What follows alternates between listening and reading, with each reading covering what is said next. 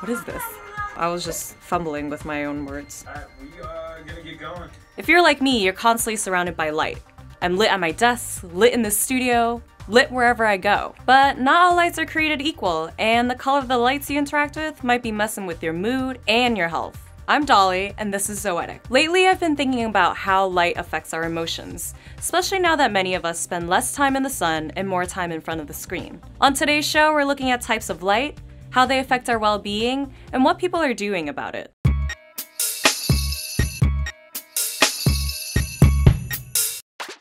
So, turns out there's a lot of nuance involved in lighting. Some lights are more blue, some are more red. All depends on the temperature of the lighting, which is measured in Kelvin. Kelvin, absolute zero. If you don't know what that is, you should probably look it up. Okay, so take your old school light bulb, the ones that have that curly filament in the middle. It emits incandescent light, which falls in the red range of light temperatures. These lights are very electricity hungry, which is bad, but at least they don't mess too much with your mood, which is probably good. Now, take your energy efficient light bulbs. CFLs, LEDs, they emit light that's bluer on the spectrum. They use less power than incandescent lighting, but they can mess with your mood. Let me explain. See, not all temperatures of light affect us equally. Turns out bluer lights have shorter wavelengths than red lights and therefore are higher energy. So what makes them so energy efficient? They're great for keeping us alert, happy, and productive. But too much of a good thing could end up hurting us too, especially because we're surrounded more and more with blue lights. That includes your phone screen, your TV screen, your computer screen, and whatever screen you're looking at right now.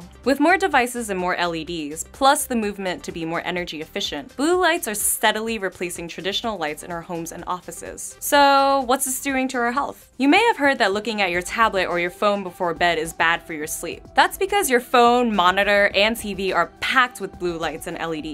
Blue light reminds the body of sunlight, and sunlight 24/7 is def unnatural. The more exposure your eyes have to blue lights, the more your body starts to suppress melatonin, the sleep hormone. Melatonin actually anticipates darkness, so when it's dark outside but you've got a face full of blue light, your body gets confused. And a few experiments have backed this up. Scientists in Switzerland conducted an experiment where they asked 13 men to sit in front of different monitors over the course of 2 weeks. In the first week, the men watched an old school fluorescent monitor for 5 hours each night before going to bed. In the second week, they did the same thing but sat in front of an LED screen. The result? Melatonin levels took much longer to rise in the second week because of the LED screens. Messing with your sleep hormone, especially those few hours before bed, can completely throw off your body's clock, which is called the circadian rhythm. It's got a nice ring to it. Circadian rhythm.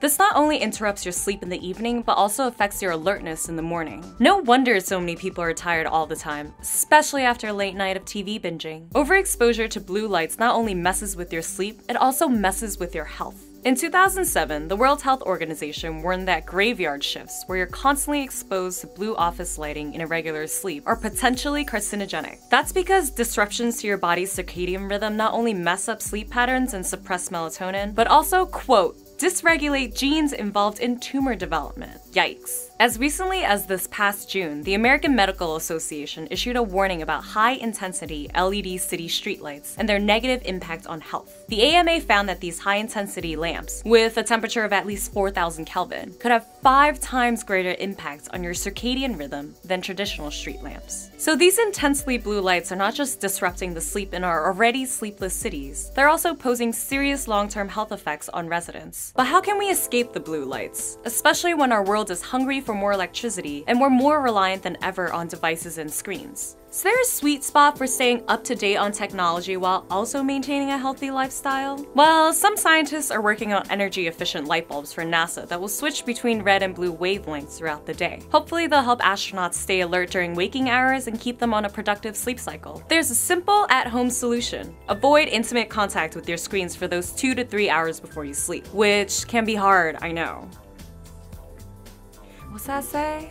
Some people get orange tinted glasses that block out blue light for late night Netflix binges, and others use apps that dim your screen based on the time of the day. Maybe the easiest route is to commit to spending less time with devices and just more time outside. We may reinvent the light bulb 100 more times, make lights a lot more red than blue, and live in a super energy efficient world. At the end of the day, nothing beats the benefits of natural sunlight. They say just 15 minutes a day of basking in the sun gives you all the vitamin D you need to survive. So what's gonna work for you? Let me know what you're doing at home these days to try and make sure you're on a regular sleep cycle. Thank you guys for watching. Hit us up in the comments. Let us know what you want to cover next time. Don't forget to subscribe and take a walk after this. Bye.